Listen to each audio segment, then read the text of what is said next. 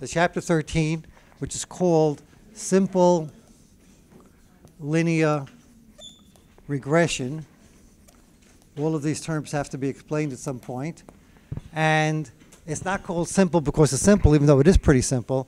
It's simple because we're talking about a single x variable as opposed to many x variables, which we'll learn about in chapter 14, which is called multiple linear regression. So it might be called single, maybe single linear regression might be a better word, but it's simple meaning that it's only one variable.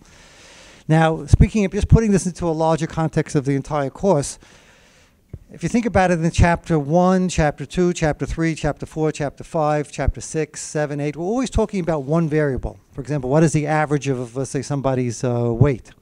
Okay, what is the standard deviation of somebody's weight? But it's one variable. In chapter 9, we talk about the hypothesis testing. You know, H0, the average weight is equal to 120 pounds. So it's still one variable. And chapter 10 already, we started talking about two variables. The average weight compared of, let's say, that won't be a female. And female is not a good example. Say black students to white students, their average weight. Okay? So we're talking really, if you think about it, two variables. We're talking about the weight variable and then the race variable. But one variable is categorical, categories, and the other variable is continuous, just a bunch of numbers. In chapter 11, we talked about two categoricals. I'm sorry, chapter 11 is simply an extension of chapter 10. We talked about, let's say, the average weight of blacks to whites to Asian students. So now we're still talking about two variables, the weight variable and the categories of race. So race versus age. Chapter 12, which was the chi-square chapter, we talked about, again, two variables, somebody's race and, let's say, what kind of car they drive, or somebody's sex and if they passed or failed the test. So there's two variables. There's a sex variable along the rows, and then there's the passing or fail variable along the columns. So there's still two variables, but they're two categorical variables. Into chapter 13, we move into, again, two variables, but this time they're both continuous. So we have two continuous variables, and the main point of the chapter is to see if we two continuous variables, and the main point of the chapter, you want to quiet? I can't, if I hear you guys talking from the back of the room, it's too loud. Whatever, just, it's all right, I accept the apology, just keep it down, I don't want to hear it. Two continuous variables, and a simple concrete example will make this a lot more understandable. I still hear you guys. Guys, whisper. So if I'm hearing you 30 feet away, you're not whispering. Please whisper, or don't talk at all. The height variable is the x variable. The weight variable is the y variable. Again, the traditional horizontal y-axis. I'm sorry, vertical y-axis. And what we would like to do is basically talk about what is the relationship between height and weight. Now, as a business major, business department, we don't care so much about height and weight. I mean, I can't imagine a business application of that. But I'm using that as a generic example. But we'll use another example perhaps in a few minutes about advertising and sales. In other words, the more advertising you put into a company, the more sales you might get. And the question is that really true? Is there a relationship between those two expenditures, or the expenditure of advertising versus sales? But let's talk about height and weight. So in order to start analyzing the relationship between height and weight, if there is a relationship, which of course we know there is, but sometimes you have two variables you really want to know. Is there a relationship, like a certain chemical in the blood and somebody's blood pressure? You don't know if those things are related, so you do a research study to try to find out. So the kind of data you're going to collect, which could also be expressed as X and Y, would be that you take the first person as part of your sample. Of course, you can't analyze every single person in the entire world. You can only analyze a subset, which is called a sample. Hopefully the subset is representative, so it's a random sample, etc. But that's easier said than done. And the first person might be 6'1" and may weigh 162 pounds. The next person might be 5'8" and may weigh 147 pounds. The next person might be 5'9" and may weigh 145 pounds. Now you have a paradox here. This person is taller but weighs less. Well, of course, no one expects that the height perfectly predicts your weight. There's always going to be some amount of variation and some amount of error. We'll get into that. And of course, you collect many pairs of numbers. The more, the better, depending on your resources and how accurate you want to be. So the next question you have to ask yourself is, what are you going to do with these numbers? And the answer is you're going to plot them, because like I was trying to teach you the whole term, if you can make a picture of something, you might as well do it, because it helps you visualize what you're trying to understand. But before we get into the picture, I want to give you some terminology. The x variable is called the independent variable. Independent variable. And the y variable is called the dependent variable.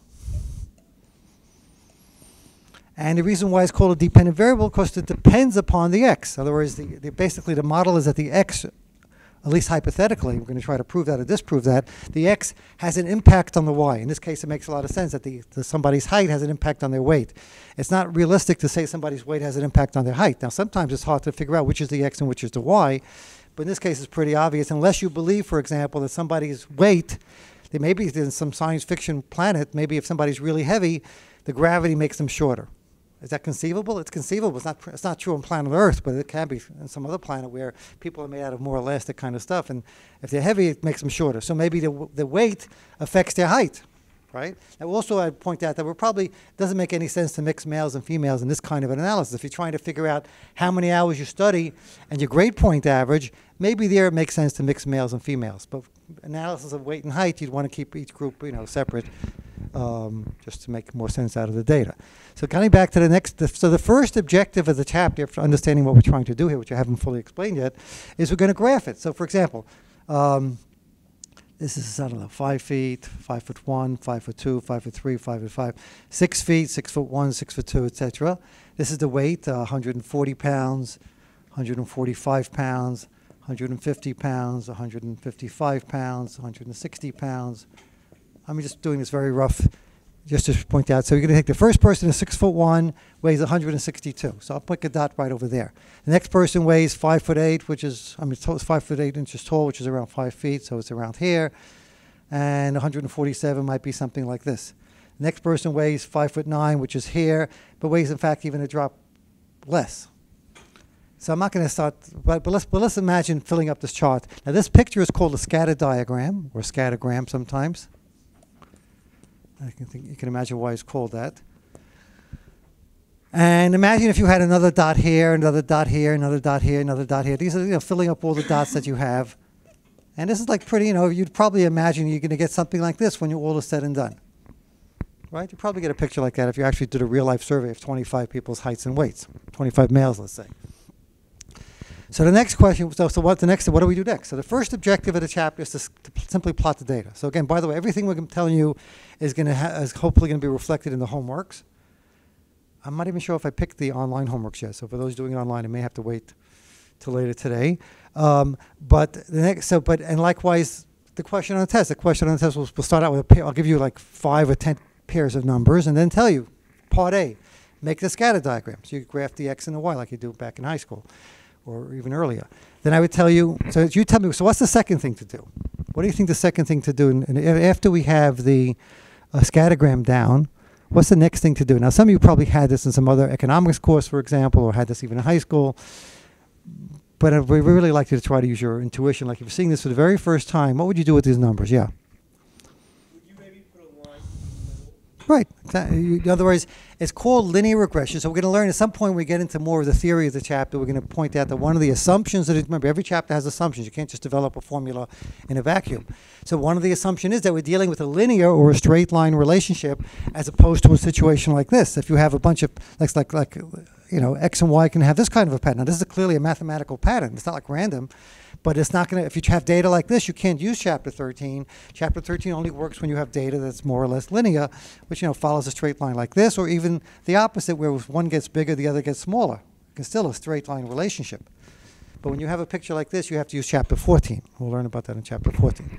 But Kelvin is suggesting that you try to summarize your data by a straight line. Because if it is a straight line, basically everybody more or less follows the same pattern with a couple of small exceptions. Just figure out what the straight line is. And basically, how do you figure out the straight line? Well, again, at this point, we'll just do it by taking a ruler, which I wish I had in my hand. Maybe I'll put down this for a second. Good idea. Okay, so you can take a ruler and sort of play with it and say, which line? Does this line seem to fit the data? No. Does this line? No. Does this line? Maybe. This line? You know, I'm just giving, somebody can argue, well, this is better than that. But the point is, something like this pretty much follows the best